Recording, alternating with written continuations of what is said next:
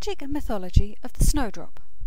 When the delicate-looking snowdrop breaks free from the frozen soil and through the snow to flower, it portends the slow start of spring, the rising of the sap and the increase of the energies of both the sun and the earth.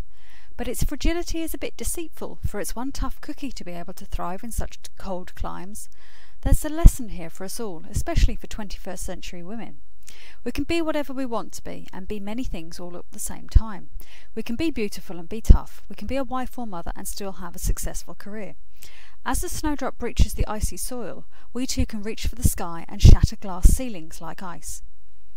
The snowdrop is a sign of hope, that life is returning after the barren winter. The Scottish poet George Wilson once wrote of the flower, "And thus the snowdrop, like the rainbow that spans the cloudy sky, becomes the symbol whence we know that brighter days are nigh." In Welsh they are known as eillis, which translates as snow lily. In Danish they are Snowdrop, which also means snowdrop, and in German they are Schneeglockchen, or snowbells. From Germany comes an old story that tells us how the snowdrop got its white colour and became associated with snow. Once upon a time, back when the world had just been created, the humble snowdrop was the only white thing in the world, which was full of colour. Now the poor snow for some reason had not yet been given any colour and was still transparent like ice, but it desperately wanted a colour too. It asked many flowers if it could please borrow their colour and be like them, but the flowers didn't like the coldness of the snow and so refused. The snowdrop, being the most gentle and kind of all the flowers, took pity on the snow and offered to share its colour with it. The snow was very grateful, and in exchange the snow allowed the white snowdrops to be the first to bloom every single year, even when the snow was at its coldest, and the two became great friends who loved spending time together each spring. Snowdrops are associated with witches and witchcraft. There's a tale from Moldavia that says that the snowdrop was born from a battle of wills between the old witch of winter, who didn't want to give up the bitter cold and barrenness of her season, and the maiden of spring, who was keen to get life going and plants growing again. There's also a strange tale that says that snowdrops actually produce their own heat, so start spring by making the snow melt around them. In the fairy tale of Snow White and the Seven Dwarfs, the original name of Snow White was in fact Snowdrop. In the Netherlands they are Schneeklokje, which means snow maiden, and one old English country name for them is the Fair Maid of February. The plants are usually viewed as feminine, and particularly associated with women's magic and fertility. The plant offers us healing, physical, psychological and spiritual healing, when we work with it magically or energetically. Snowdrops are toxic to humans and pets, so never ingest any part of them. Their toxins, especially galantamine, do have potential medical properties and are presently being investigated for use in treating Alzheimer's disease and neuralgia. In times past, the bulbs were squished and the resulting goop was used topically as a painkiller, in particular for headaches and nerve pain.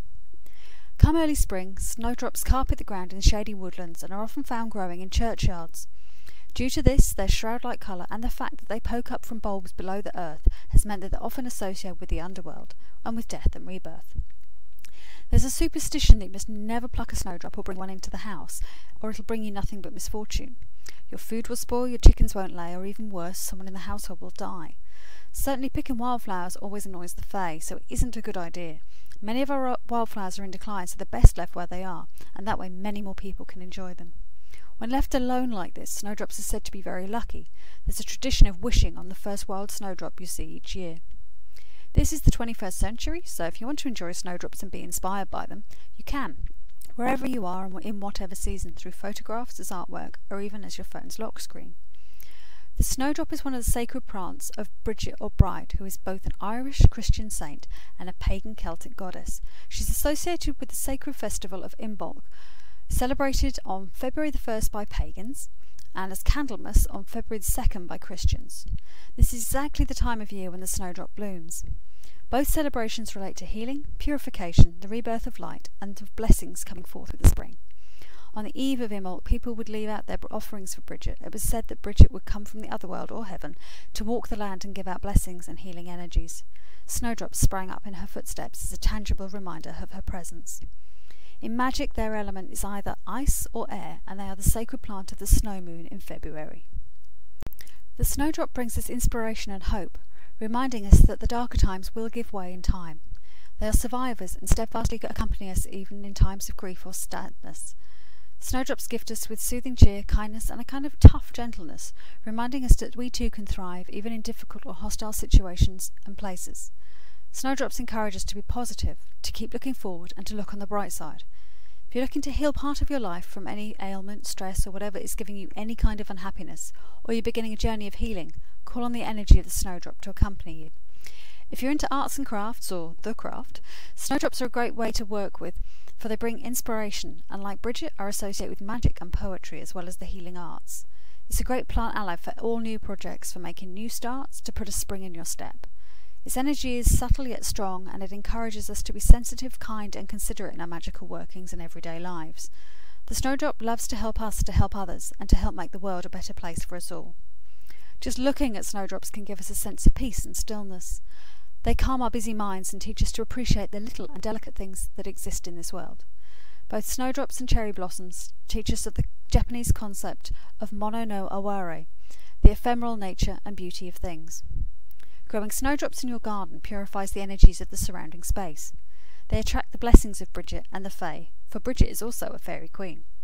They will protect your home and welcome all kinds of helpful fairies to your garden. Snowdrops also bring beneficial bugs, like bees, to your garden, as they're a valuable source of both nectar and pollen at a time when not much else is flowering. In this way they connect us to nature and remind us all that we are part of nature and all her magic. Thanks for listening. See you in the next video.